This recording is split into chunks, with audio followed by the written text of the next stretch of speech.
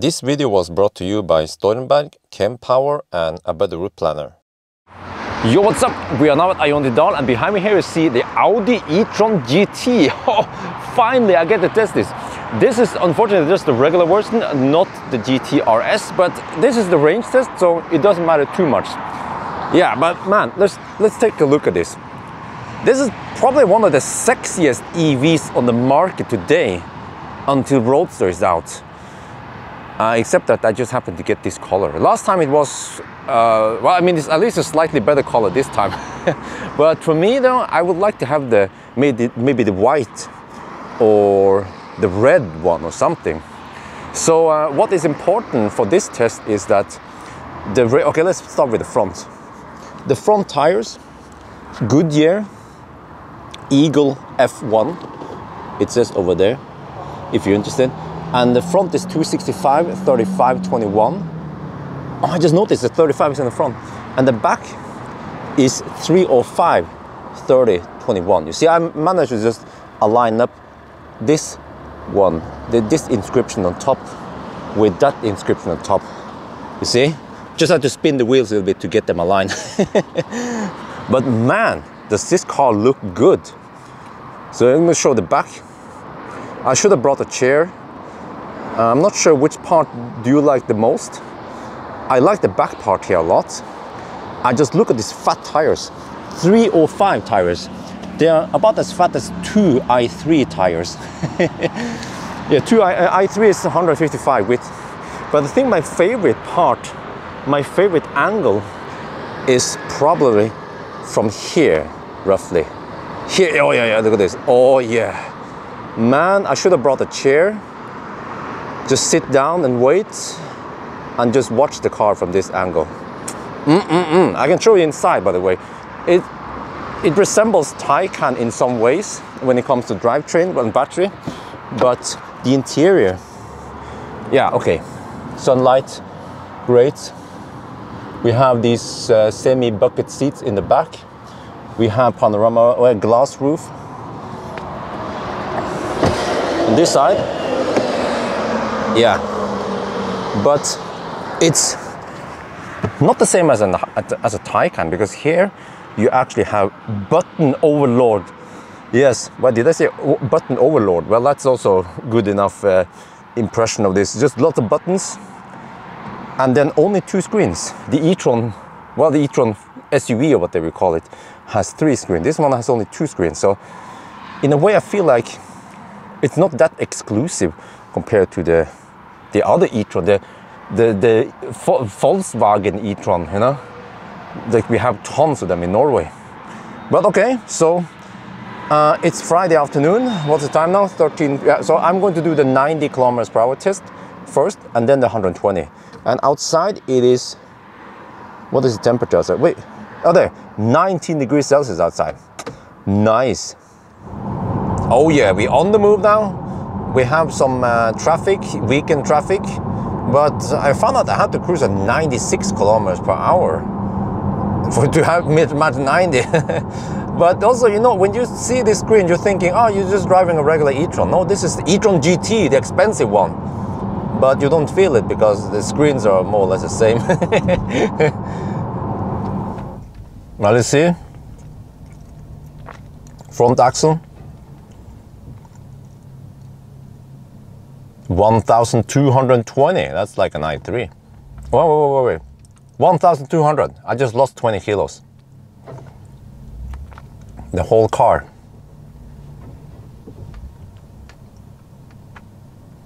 What? 2,420. 2,420. What the heck? What is it? This? Is it German Panzer in here?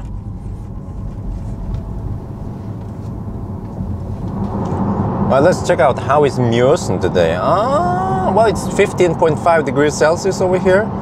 Not too much wind. A little bit of headwind seems like. Okay. Alles gut. Okay, we are now at Rudshøgda, or maybe I should call it Rudshøgden. So it's supposed to be 91 kilometers here. Trip meter says 90.3, so it seems like the trip meter is quite accurate. Oh, there's no regen here though. I mean, I have paddle shifters, but they're not doing anything. And the regen is set to manual, but it still doesn't do anything. So Audi, they just want people to use the brake pedal for no reason, because the brake pedal enables regen anyway. And also the whole brake pedal feel with regen is kind of weird. It doesn't feel, it feels a bit choppy. Yeah, that's what I'm saying. And it's raining a little bit over here, but it just started 1 kilometer from here. So most of the time we have dry road. And the consumption right now is 174, but we are in the highlands. Uppe I tyngdlufta, yeah. We're getting close to Espa, and the sun is pretty much above us right now. And you see, the problem with the e-tron GT is that it has piano finish all over the place. Piano finish there, over here, in here, and some chrome over here that reflects a lot. Kind of hard to show you in picture, but on the camera. But when the sun has the right angle, I get blinded all the time. It just reflects right in my face. I think you can see it now. Yeah, like something like this, just to give you an idea. So the first thing I would do if I would buy this car is to just wrap all the piano finish with some matte film, because not only does it reflect you in the sunlight, but also over here you see all the fingerprints and the micro scratches. Again, it's gone now. Yeah, for now. Yeah. Well, you still kind see it also in artificial light. So why did they put piano finish in this car? Oh. We are back at Dal now, and according to according to real life experience, the distance at the roundabout is supposed to be 182 kilometers. Oh, this car now reports 181.4, 181.5. Okay, so it's slightly under-reporting, but it's so little that in this case, I'm not going to bother. You can actually hear the electric motor at low speed.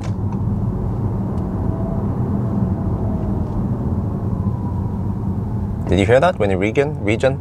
Okay, 181.7 over here. Yeah, that's pretty spot on. Slight underreporting, but that's like 0.1% underreporting only. Okay, let's go back. Consumption is 176 watt-hour per kilometer here. Okay. We are getting close to the turnaround point again, and we've been driving for 4 hours now, see? Consumption is 174, okay, not too bad. I was expecting higher, but I guess even with fat tires, it's still okay.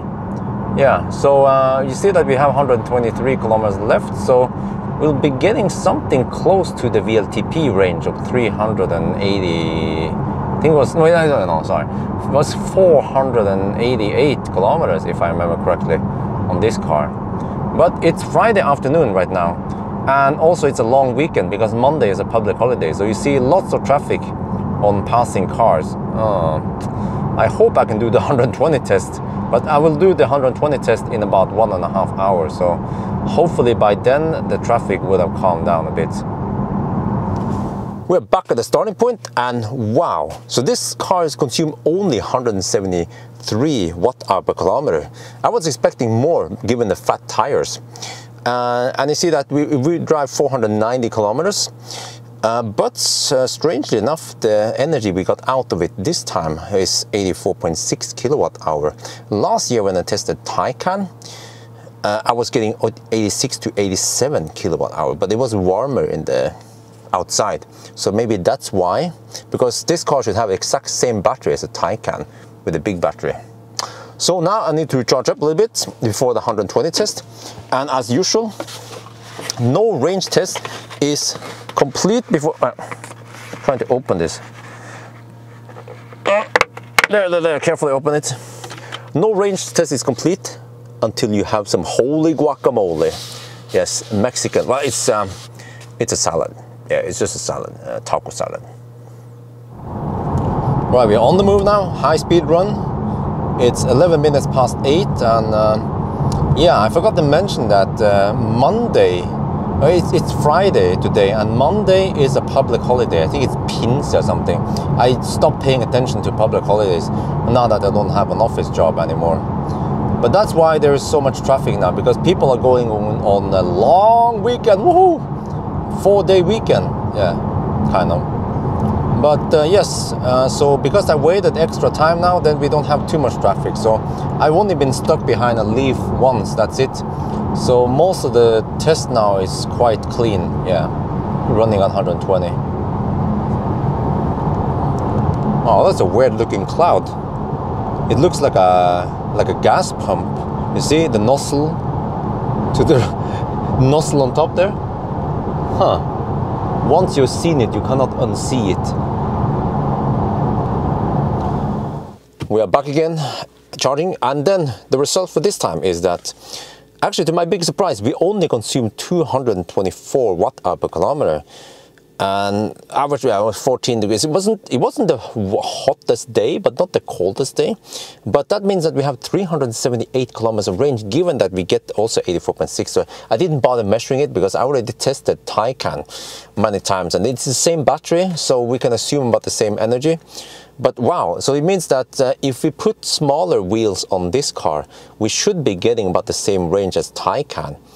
And then when it comes to Model S, then the Model S has better range, but then that was a test with the 19-inch wheels. So I guess if you put on 21-inch in Model S, or even actually, well, if it makes sense to compare it to a performance, but actually it doesn't make sense to compare performance Model S, because the Taycan and the e-tron GT is not the performance versions. It's not the RS or the Turbo S or whatever. But then even Model S will have better range, of course, and lower consumption, but it's around there, and I think it doesn't make sense to compare with Model 3, because Model 3 is in a different league when it comes to price and comfort and whatever. But space-wise, though, Model 3 might have more space than this one. But yeah, you see. So yes, this is going to be interesting once I do the 1,000 kilometer challenge, because it's going to be quite a good time. But unfortunately, we won't have this nice weather anymore. But because Taycan, I was about to say the Audi, the e-tron Taycan, but because the e-tron GT charges so fast, it will not be that much affected by consumption. Yeah, I think actually on average I will have around close to 200 kilowatt average speed on every charging session. But you probably want to know, how is the e-tron GT versus Taycan? Yeah, so the impression I have so far is that the e-tron GT, from what I remember, you sit higher than the Taycan, and you know, GT, it's a GT car, like it stands for Grand Theft Auto, right? So it's more like a long trip. Okay, that was a joke, but it's more like a long trip touring. So you have more comfortable suspension, not for track driving. But I still think that the interior here is not that nice looking as Taycan, but Taycan is more expensive.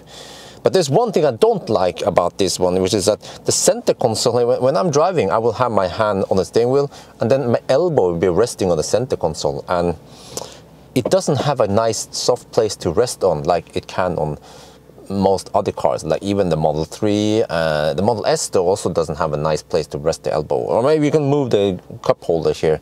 And then, for example, ID4, ID3, they have the adjustable armrest. And yes, of course, Enyaq also has adjustable. I didn't know it was adjustable, my mistake.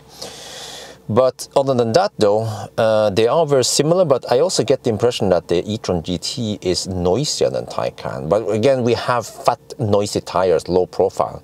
So that's why I don't know for sure how it is, really. But this is a press car, so unfortunately I can't just go back and ask for smaller wheels. I'm just happy to get the press car.